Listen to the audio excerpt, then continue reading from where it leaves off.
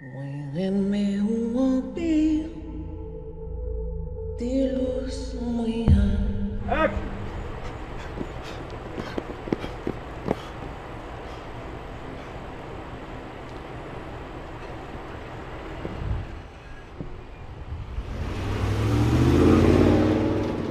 It's not a movie about slavery. It's a movie about freedom. It's a movie about family. It's a movie about love and the power of faith combined with love being invincible. It's not the eat your broccoli version of this period. Antoine has created what I think is a cinematic, must-see masterpiece. Ah, damn!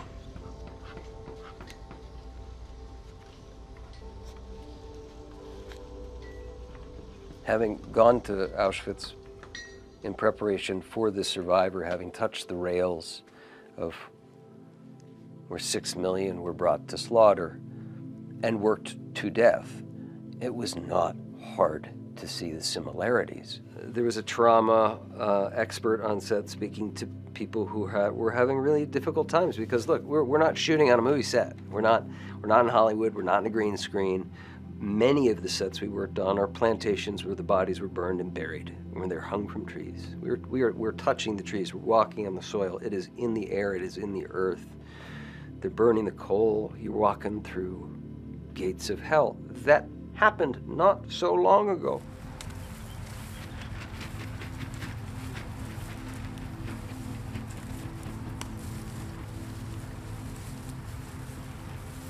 I think there's something about the location that makes you instantly transform and just meld into your roles. And immediately, because everything around you has such history and energy in it, and just it's very transportative, you know, it just takes you straight to that place. There's something really symbolic as well in those weeping willows that are, you know, have strains of flowers on them, and in a way there's something about history that's a bit bent like those trees are, you know, and you feel it. And my favorite note that Anton gave me was just stop and listen, because we're actually on a plantation, and beneath where you're standing is 400 years of pain.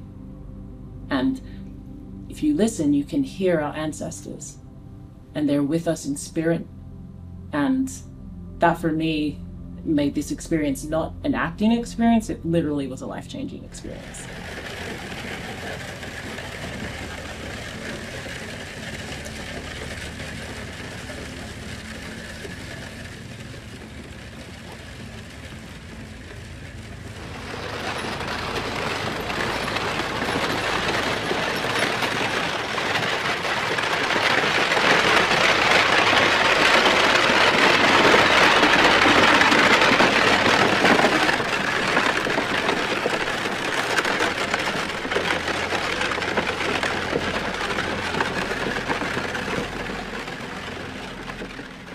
As an actor, when you take on a character, and there's always a moment when you get it, and you never know where it's going to come from. So you learn all your lines, you learn your dialect, you get your hair, you get your makeup, you rehearse with some of the other actors, you do all of those things, but you don't. There's a magical moment when you understand a character that in a non-intellectual way. And it came for me a couple of weeks before shooting, and we were testing the size of the neck and the arms and the shackles. And so we had all of the chains on, we had the neck thing on, and they put it on, they're checking it, and the key didn't work. And they were trying to get it, oh, wait, and he was, oh, let me get the key. So it was like stuck on my neck for probably 15 minutes. And it just washed over me. People were running around looking for a key to get it off of my neck. But Peter was being beaten while he had it on his neck. And just in that moment, it was like, I got it. We would see all the ships out there, the whole battle, boom, boom, boom, boom, boom. And he's taking it all in, realizing And he realizes I gotta get there. He's got to get there, but he's got to get to the trees the only way around, because that way you can't get to it.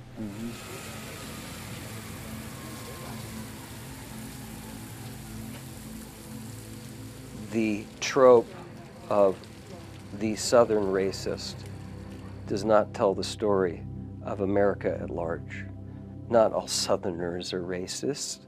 Not all Northerners are for civil rights. But if we can ground this man in the Midwest, in the middle of the country, the plains, and we take all the sugar off this guy and just make him the most even. I think there was a phrase, it was an essay that I had read, and it was relentless matter-of-factness. And exploring those qualities of racism felt like it could be a contribution to the story and be able to speak about our country and not just located in one particular place with one particular kind of awful white man. It could be your next door neighbor. And that's what I wanted to explore with Antoine, and Antoine said, go for it. Go find it.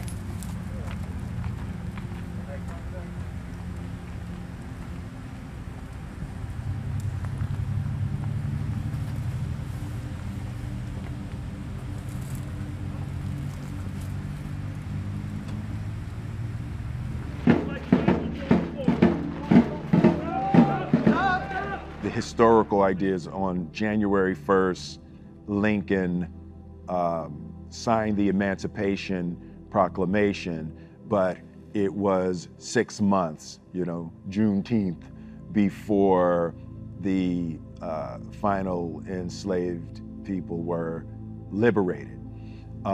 So we were depicting the Louisiana Native Guard coming onto a plantation and freeing the people on the plantation. And Antoine played Amazing Grace just to get everyone into the mood. And a woman literally caught the Holy Ghost. And, it was certainly one of the most emotional moments I've ever experienced making a movie.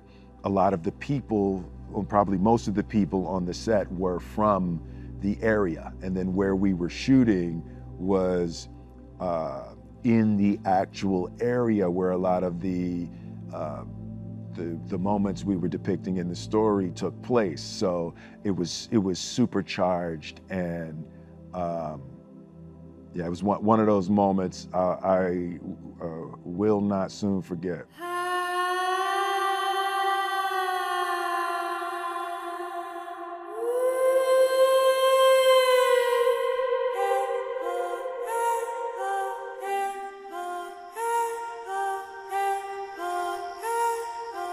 I thought I knew a lot about slavery, obviously being a black man growing up in this country. But when you really get in it this deep, the idea of Peter running, trying to find his way, imagine no lights, no food, on the run, being hunted. He's coming! It's definitely changed me forever.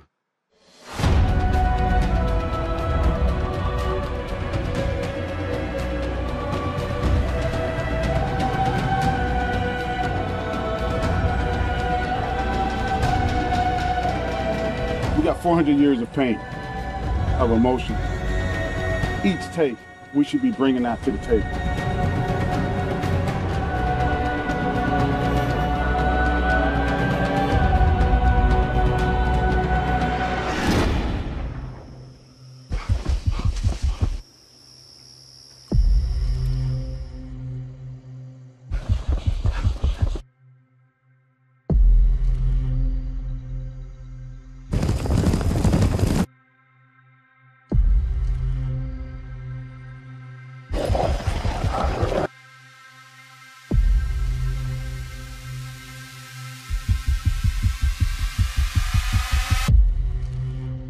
I must get to my family.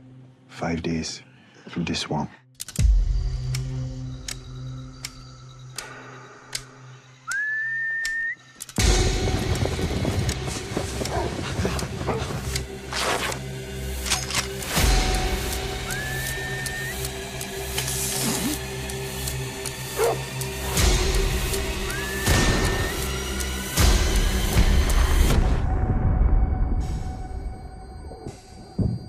I must get to my family.